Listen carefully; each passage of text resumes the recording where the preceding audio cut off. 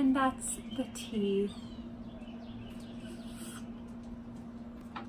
Hello everyone, welcome back to my channel. So today I am outside on my sister-in-law's porch. There's a beautiful stream flowing nearby.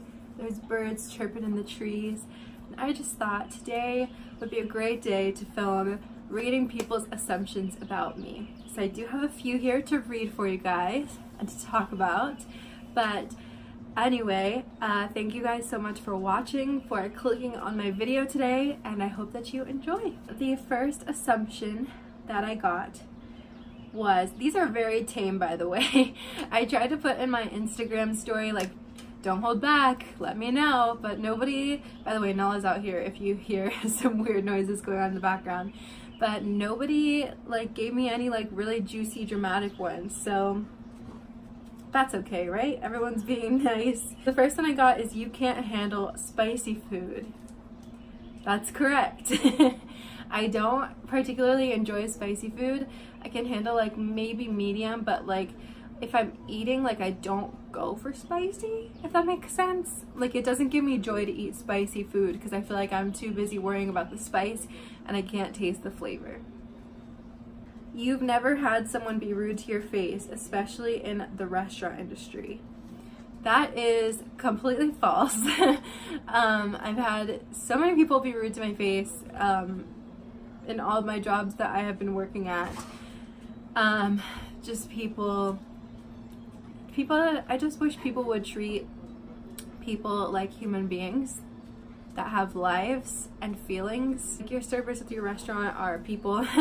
They don't live at the restaurant to serve you and then they just are done with their lives. They go home, they have goals, they have achievements. We're people too. So yes, I've definitely had people be rude to me in my past. Okay, this next one says, it's from Blake, and he wrote, you love your dog more than your husband, and this is not true at all. So of course Nala right now is gonna need some extra care and attention because she is a puppy, but Blake is obviously my first priority. He is my husband. I committed to him when I chose to be his wife, and he is definitely, I love him way more than Nala, even though I love Nala a whole lot. Next one is from my friend as well, and she put that you're a beautiful soul, reliable friend, and gorgeous. And of course she's a little biased because she is my friend, but I don't know if I would agree with the reliable friend part of this. Nala! She just ripped Velcro off of this thing back there. I don't know if I would agree with the reliable friend part. I think I have a really hard time being a good friend. If I'm completely honest, I'm really bad about answering text messages, returning phone calls.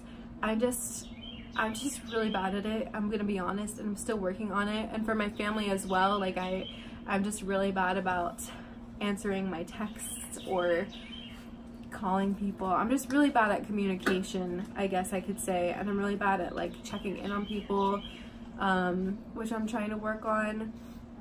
So I'm hoping to get better. I'm trying to get better.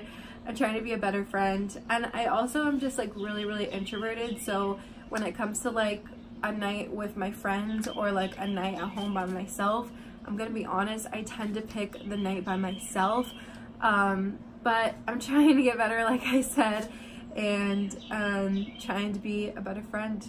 So that's what I have to say about that. You like Disney more than your dog and husband, which is also not true. When Blake and I first started dating, Blake was like, do you like Disney more than me? He asked me like so many times, and I was like, no way.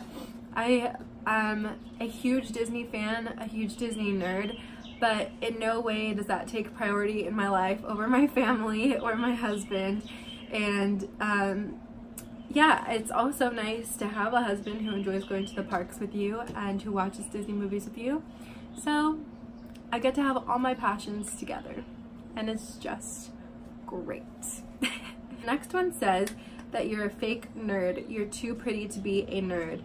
And that is also false, I would say. I don't really know what you would classify as a nerd. I think you would classify as a nerd. I think you would classify as a nerd. I think you would classify as a nerd. I think everybody's opinion is different.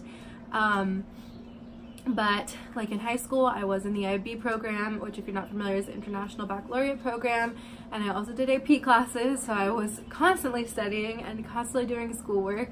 And I also am a video game player. I love playing video games, especially Kingdom Hearts is my favorite. And I'm always reading, which is like considered nerdy. So I think that I would classify myself as a nerd. I'm also a huge Disney nerd. I love watching Disney movies. And yeah, I guess that's what I would say about that. I wouldn't compare myself to Sheldon Cooper from Big Bang Theory. I don't think I'm quite that smart or nerdy. But I think I would call myself a nerd. Okay, so this one says, you went to Rosen, which if you are not familiar with the school, UCF, which is where I went to, University of Central Florida in Florida. Rosen is like a subsect of the UCF campus. It's the hospitality school for UCF, and it's literally right by my old house, which is why in my Backpack Essentials video we did film there, because it's right next to my apartment. However, no, I did not go to Rosen. I just went to UCF, and I was not a hospitality major. I was a humanities and cultural studies major. So that's that, but I did really enjoy my time there, and I honestly really want to go back to college, or at least do some like college classes, because I really miss like learning and studying, as crazy as it sounds. And then like once you graduate college, you're like hit with the real world where like I've been looking for a job and I can't get one, and it kind of sucks, and I just wish I could go like study in my room and worry about like my test grades, and yeah. Anyway guys, that is all the assumptions that I have to read in this video today. I hope that you guys enjoyed. Please give me a thumbs up if you enjoyed it. I would really, really appreciate it, but you don't have to. I'm not forcing anyone to do anything. And leave me some suggestions down below for some videos that you guys would like to see.